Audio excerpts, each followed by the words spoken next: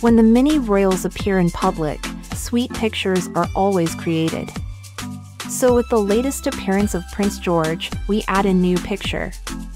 The little heir to the throne enjoyed time with his dad Prince William. The father and son team turned up at Lord's Cricket Ground in London. There, William and George watched a cricket match between England and Australia. The two of them shared a fever in the stands. In a jacket and shirt, William and his eldest son were almost in a matching look. The resemblance between the royals is unmistakable in any event. William, in particular, seemed to feel relaxed about his son's presence. With sunglasses and a look at his chest hair, he was as casual as he rarely is.